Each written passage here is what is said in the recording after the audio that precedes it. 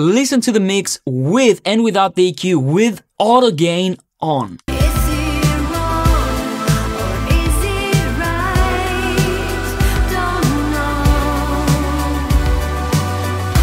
I mean, for me, this is the epitome of a mastering EQ. Hello everyone, Dom here, and in this video, we're going to be checking out a plugin that emulates one of the most historic equalizers in the recording history.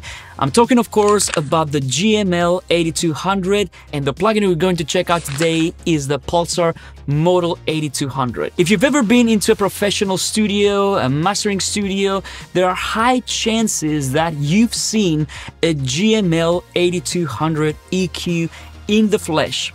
This is one of the most iconic EQs. This is one of the most popular and most sought after parametric analog equalizers ever created. It was created in 1991 by George Massenburg. If you don't know who George Massenburg is, I would highly suggest you check it out, you Google it, and you can listen to this EQ in countless records. Now, the reason why the GML 8200 was so popular was because it was a really musical EQ. The curves were really musical and you could really enhance every sound that you could run through it, but at the same time, it was really surgical. So when it came to parametric EQs, it was one of those EQs that could really pinpoint a frequency and problems and then fix them. All of this without creating artifacts. It was really transparent and people loved this. Here in the UK, I was able to find it around 7K, 6,500, something like this. It's definitely not a cheap EQ, but when you try it, you really start to understand why it's so sought after. It's a beautiful EQ, and I've been lucky enough to have used this extensively in studios that I've worked for. I don't own it yet, but it's on my list along with the Massive Passive and maybe the Mazalek as well. So with this being on my personal dream list of EQs, you can imagine that when Pulsar Audio, the kind sponsors of this video today, got in touch with me several weeks ago and they told me, hey Dom, we have a new plugin that we want you to test. Let us know if you like it, what do you think? And I found out that it was a GML 8200 emulation. I definitely wanted to put my hands on this EQ and I'm glad I did. So this is the Model 8200. This video is not going to be a review of the plugin per se, but I'm going to try and play as much material as possible. I'm going to try and play mixes. I'm going to try and play individual instruments like piano, cello. I'm going to play some vocals through it. And I hope that by the end of this video, you will be able to tell if this plugin is for you and if it's worth your time and money. Hey guys, Future Dom here. I just wanted to let you know that what you see in this video is an early beta version of the plugin that Pulsar Audio sent me to test. So by the time you watch this, there's going to be a new version, the release version, that's going to have some improvements and some minor changes. Okay, back to the video. I'm going to play my single cosmic parenthesis through it. This is an unmastered special version so that you can hear what this EQ can do. Let's do it.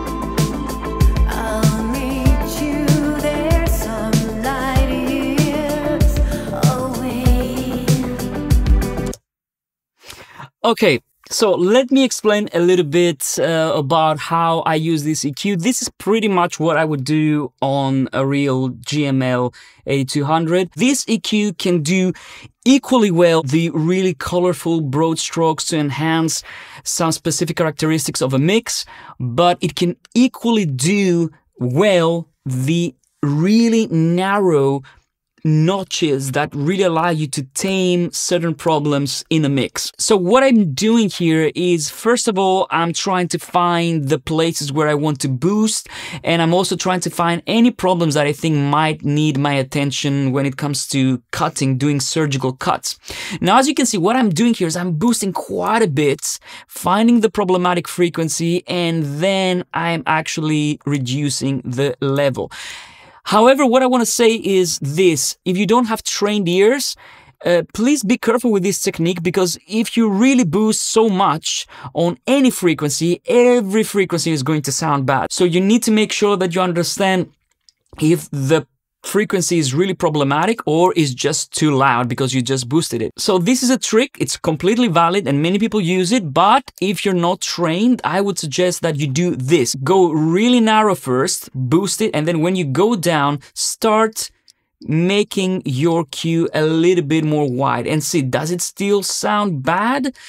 This is a good way to have your ear get accustomed to the actual sound again without feeling threatened from this really sharp notch. So let me explain a little bit what we have here. First of all, we have the essence of the GML 8200 that Pulsar Audio have emulated. These are all fully parametric, and the low band and the high band can also become shelving bands. Pulsar Audio have added some really cool features that really add to the original design. So for example, we have the high pass filter, the low pass filter. The other really cool things that they've added is this sub band here that in my opinion sounds really, really good, but I'm going to let you be the judge of this. I'm going to play some examples. We also have an air band, which is very, very welcome. And we also have this feature, the tilt feature, which in my opinion is a problem solver many times, and I'm going to show you how I use it in a second. So you can actually tilt your EQ curve like this. The EQ is mid-side compatible, so you can turn it into a mid-side EQ. We also have the de-esser here, which works great on a channel basis, but also in the context of a mix. And we also have a gain scale. So this is really cool because you can actually set up your gain, and if you think that it's too much, you can actually scale all of the bands at the same time. We can also solo the stereo and mid channels. And for the AutoGain connoisseurs out there, we also have an AutoGain, which actually works really, really nicely on this plugin. This is actually an AutoGain that I would use, even though I'm not a big fan of AutoGain when it comes to EQs. Let's play this with the AutoGain on, and I'm going to do some mid-side processing now.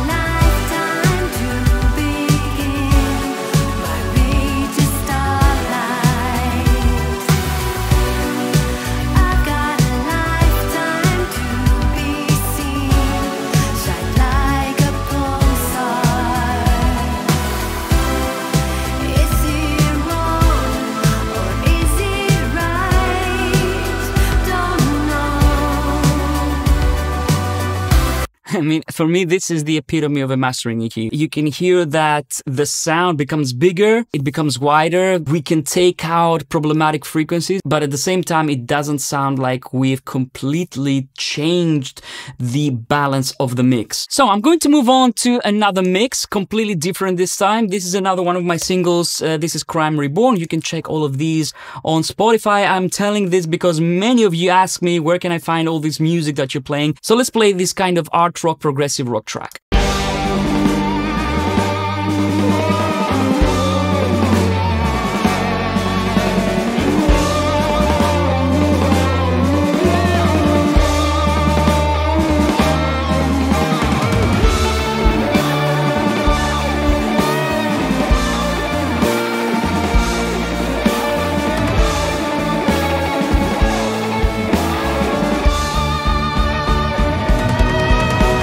Fly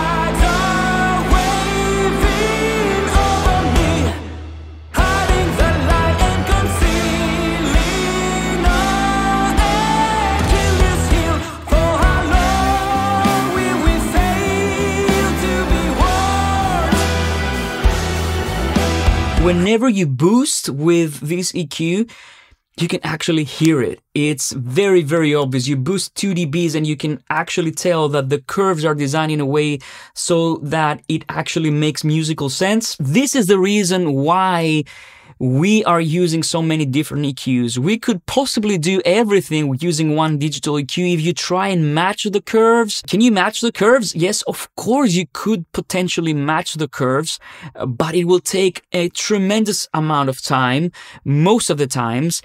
And some EQs, when you boost them, the actual curve changes throughout the gain range. So this you cannot emulate exactly. We use all these different tools in order to get us to the sound that we want as fast as possible. And that's not because we're lazy. That's not because you don't want to spend time on your mix. The reason is because if you start trying to emulate an EQ curve, what you end up doing is you spend too much time trying to create the curve, and by the time you've made it, your ears are already tired, you have fatigue, and your perception is wrong. Human hearing is really flawed. It's not perfect. So if you have a tool that will allow you to get to the result that you want faster, this is the tool that you should use. Otherwise, you have a recipe for disaster when it comes to mixing. Use an EQ that you know that when you reach a control, you're going to get a certain sound. This is the reason why we use so many EQs. We don't want to be slow trying to replicate a musical curve when something does it straight out of the box. The next example is something that an EQ like the 8200 would be my first port of call. And this is orchestral classical music. I do a lot of cinematic music. And for this kind of genre, I always reach out for an EQ that is in this kind of vein. I'm going to play my reproduction of Lacrimosa that I've done in Cubase a while ago.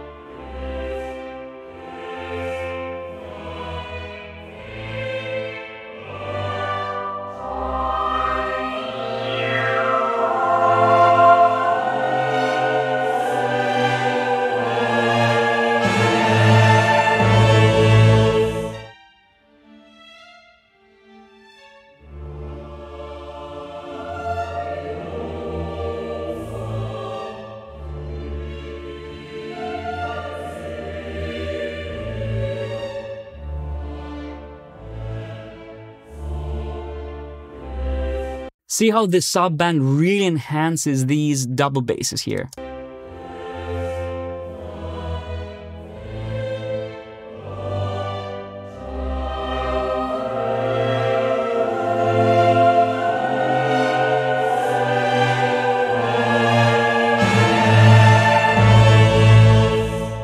Another thing that Pulsar Audio do with their plugins that I really like is that they give you options when it comes to the interface. So we could have this view, we could have just the view like the actual analog EQ would be, and we also have just the graphic EQ view. I'll be honest with you, most of the times I would use this EQ with this view because I don't want to be distracted by graphs. I want to be able to listen to the sound and make my decisions based on this, because the graphs sometimes might be scary. This might look scary to me the way I see it right now, you know, or for some people, but the thing is, doesn't sound good. When you were using this EQ, you didn't have the graph. You didn't care how the EQ curve looked like. You cared how it sounded like. Now, this is a good example where I can show you the actual tilt right here. This is really, really useful because sometimes you have a specific track or you have an instrument that you feel that you actually need less low end and more mid-range and highs,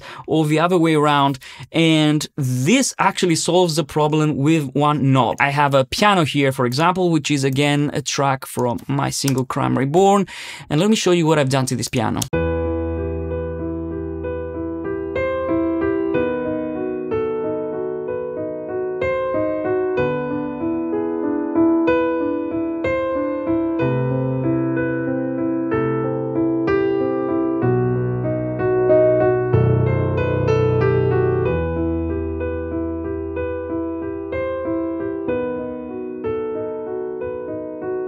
So basically what I've done is I added a little bit of body, I took away some of the resonances that I could find in this piano, and now let me show you what I can do with this tilt. I can actually make this piano sound a little bit more bright, more poppy, more rock kind of piano, or I can go completely classical.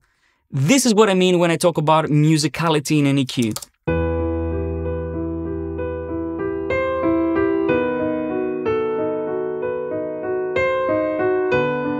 And now let's go Beethoven or Chopin.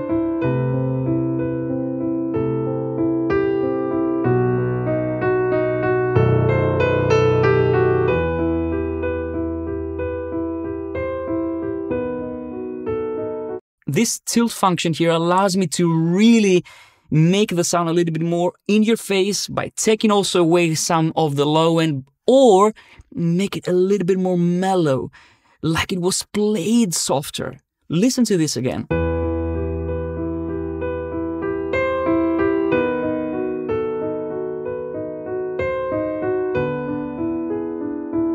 It's like if I told the pianist, in this case myself, play a little bit softer. And I love the fact that this is in one knob.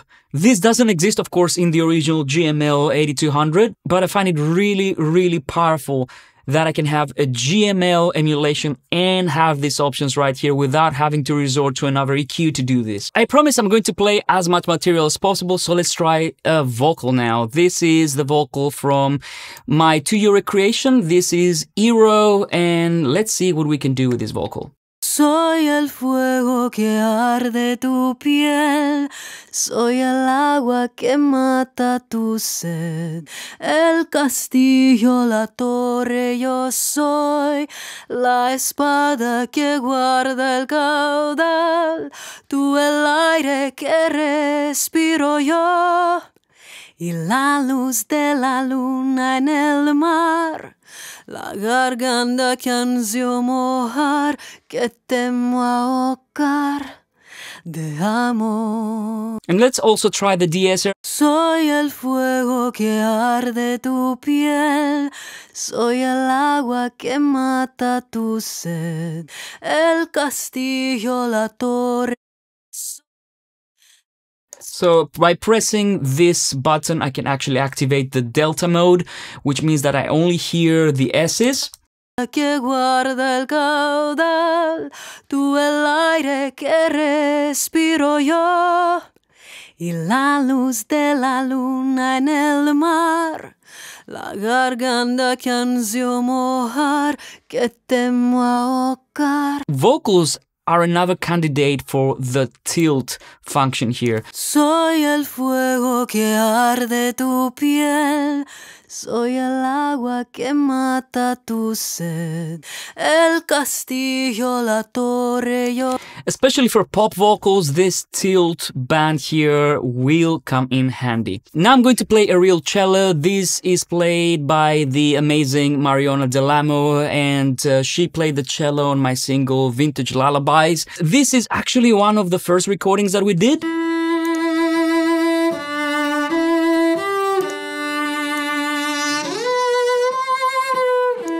So what I'm doing here is I'm notching some frequencies that might contribute to a harsher sound when it comes to this cello, and also some noise elements from the bow. This will actually, in the context of the mix, will make the cello sound fuller. It takes away the smallness of the cello. All these frequencies might contribute to the perception of this cello being small in the mix. So actually, by cutting them, we're making the cello sound bigger, like a bigger sound. Let's try the tilt as well and see how the filter cleans up the low end.